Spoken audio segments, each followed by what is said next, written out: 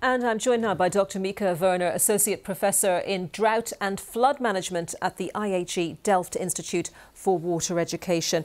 Thank you very much, Professor, for joining us today on BBC News. And you're based in the Netherlands, a famously low-lying country. So what can the UK and indeed other countries learn from how you manage flood risk there? Thank you. Good morning.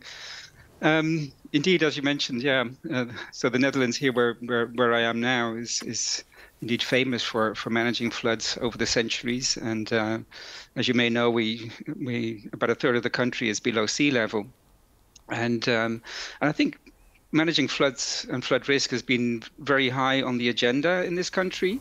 But I think also what's interesting, traditionally we've had a very strong focus here on building flood defenses, such as dikes and trying to keep the water out.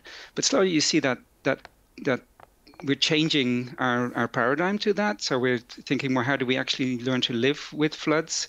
And at times giving space back to rivers. I think that's been a quite famous program in the floods community of sort of providing room for the rivers, which is quite difficult in this country because we're a very densely populated country.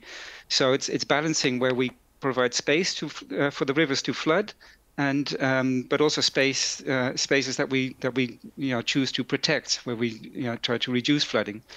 And just as in the report, I think very essential to our approach is also this provision of flood forecasting and warning, just in case flood defences do get overtopped, that we can have an adequate response. So how possible is it to live in a flood risk area? It's really interesting to hear what you were just saying. Time, space, if possible, needs to be given back to rivers to allow them to expand, to extend. So is it possible to live in a flood risk area? Because obviously there's a lot of focus, isn't there, on architecture, on how you build flood houses suitable for floodplains and so forth. Yeah, I suppose. I mean, it's interesting. I mean, where I'm sitting, my house is at -2 meters or 2 meters below sea level, but I'm on the first floor, so nothing to worry about. So, in a sense, you would think I'm in a let's say in a flood risk area. But of course, I live in this area because I think that we've managed the floods to an acceptable level, or the flood risk to an acceptable level. And I think that's an important dimension, this question of what is acceptable. So in some places, many communities that we live in are in flood risk areas, could be at risk to different types of flooding, whether from the rivers or even in mountainous areas we see flash floods. So I think it's always a choice of understanding floods, and I think the work or understanding flood risk, the work that the University of Bristol does and is doing is essential to that understanding. But then also a sort of a societal debate of how can we adapt to flooding? Can we live with flooding? As you also mentioned, building houses in a way that we can deal better with flood risk. In the Netherlands, we also have some examples of floating houses in areas where that flood more. So yes, they can live with floods, and you also see across the world areas such as in the Mekong Delta where houses regularly flood, but they're built on poles, so they adapt to that situation.